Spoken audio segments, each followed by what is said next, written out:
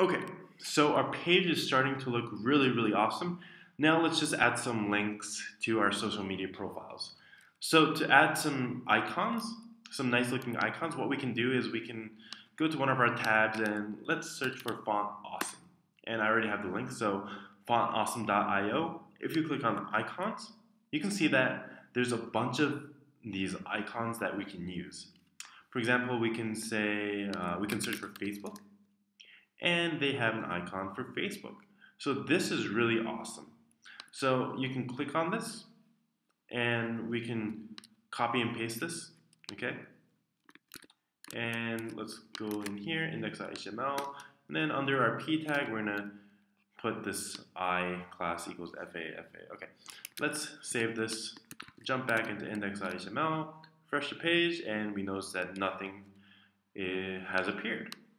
So actually what we need to do is we need to include the Font Awesome uh, CSS, the style sheet. So what we can do is we can search for Font Awesome CDN. CDN stands for Content Delivery Network. You don't really have to worry about what that means right now, but basically what it is you can use this CSS style sheet. You don't have to download it onto your website. You can use another server. That's the gist of it. But you don't have to really understand what a CDN is. But we can just basically copy and paste this into inside of our head, and we save the page. We refresh it, and we have this little Facebook icon here. Okay, cool. So let's search for some other icons, perhaps Twitter. Okay, Twitter Square. And we copy this. We go back into Sublime. Under Facebook, we do Twitter, and then maybe a globe for our personal website. Again, we copy and paste this like that, and refresh it, and boom, we have these small little icons. But these are too small, so what we're going to do is we're going to style them to make them a little bit bigger. So what we can do, we create a new div inside of a div. So you can do that as well. And we're going to name this social links, maybe, or nah, social icons. Okay. And we're going to close this div. But again, this indentation is not constant. We need to make this consistent. So now this is good. So we know that the div starts here, the div ends here, and inside of this div, we have all of this content. So we refresh this page and nothing has happened because we haven't applied any CSS to this social icons class. So what do? We hop into master.css and we write some CSS code for it. So what is it? Social icons. And we can say font size 40 pixels. So for icons, you can just set the font size and it will get bigger like this. So this is quite nice.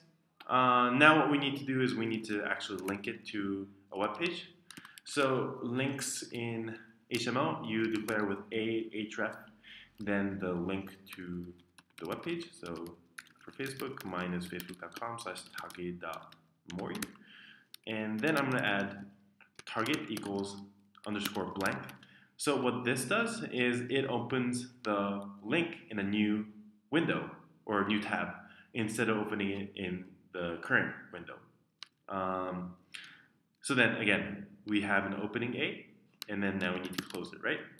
Same thing goes here, ahref, http, and then I think it's twitter.com/takahiromori. Again, target equals blank, and then close it. And then again, for the website is www.takahiromori.com, and then target equals underscore blank. All right, and I close it like this. I save it, I refresh the page, and boom.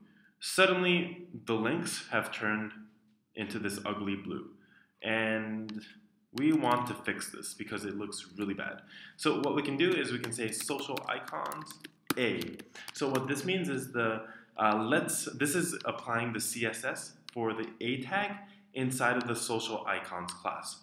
So what we can do is we can say color white. We save the page or save the file, hop into the browser, refresh, and now we have this white icon. And if you click on the link, it opens in a new tab, and we have my Twitter account here. Cool.